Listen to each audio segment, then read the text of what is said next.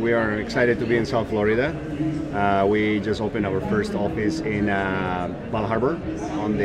We're talking about the East Coast, right? We also have an office in Naples, but we're launching those two offices first, starting in Hardin, Bal Harbour, and then we're going to be expanding up north and south.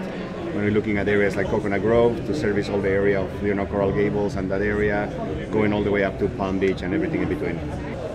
Well, I think the South Florida market in the last few years, really all the real estate in the United States gone up, but I think South Florida is become the most important place for growth and developments, and I mean talking about across the board, right? I think that there's opportunities for new development, for residential, and also for commercial real estate. I mean there's a lot of changes going to be happening, especially in the downtown area, right?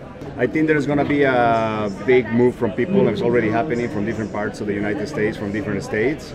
I think there's a lot of money coming in here. I think that a lot of people are moving here, not just individuals, but with their companies and their employees.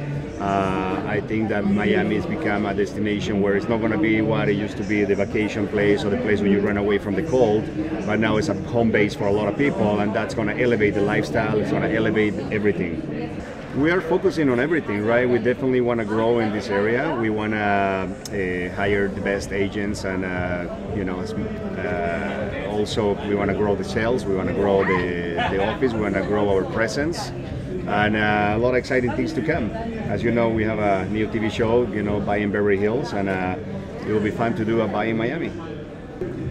I think it's pretty similar. I think the Miami market's very competitive. I think there is a lot of agents, and I think that there is no product. That's one of the things that I think in all the high-end places, from Aspen, LA, all the high-end places, we suffer of a lack of inventory. So I think that's one of the things that I observe here in Miami too. Is there's not enough houses, not enough product.